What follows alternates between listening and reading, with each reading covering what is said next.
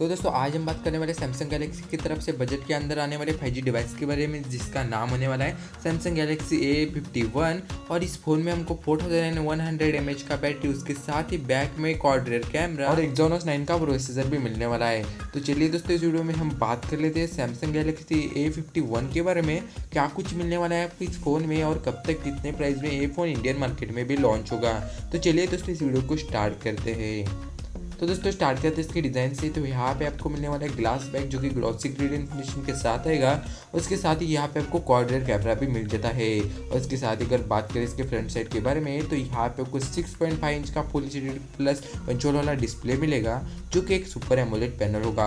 और इसके साथ ही यहाँ पे आपको इन डिस्प्ले फिंगरप्रिंट सेंसर और सेल्फी के लिए पंचोल सेल्फी कैमरा भी मिलने वाला है। और इसके साथ अगर बात करें इसके प्रोसेसर के बारे में, तो यहाँ पे आपको एक्सोनोस 9 का प्रोसेसर भी मिलने वाला है जो कि UI के साथ आने वाला है। और यहाँ पे आपको out of the box Android 10 का सपोर्ट मिलने वाला है। और इसके साथ ही अगर बात करें इसके रैम वेरिएंट्स के बारे में, तो यहाँ पे आपको मिलने वाला है 2 रैम वेरिएंट 6 128 8 256 GB। और इसके साथ ही अगर बात करें इसके कैमराज के बारे में, तो यहाँ पे आपको मिलने वाला है क्वाड रियर कैमरा जिसका मेन सेंसर होने वाला है 13 मेगापिक्सल।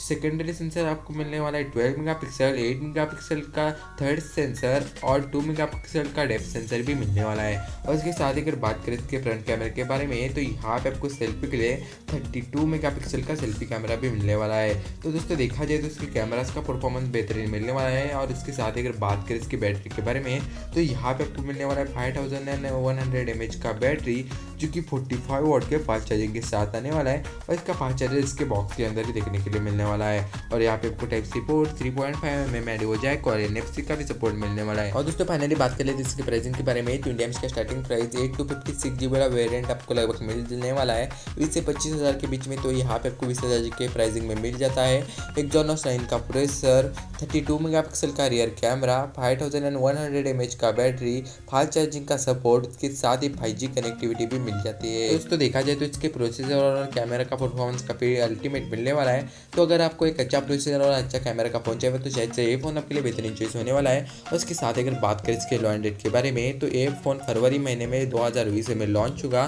तो दोस्तों यही था सैमसंग गैलेक्सी A51 के बारे में कुछ कन्फर्मेशन। तो उम्मीद करता हूँ कि ये वीडियो आपको पसंद आया। तो इस वीडियो को लाइक करके हमारे चैनल को सब्सक्राइब कीजिए। तो दोस्तों आज के लिए बस इतना ही। तो मिलते हैं अगली वीडियो में, तब तक के लिए जय हिंद, वंदे मातरम।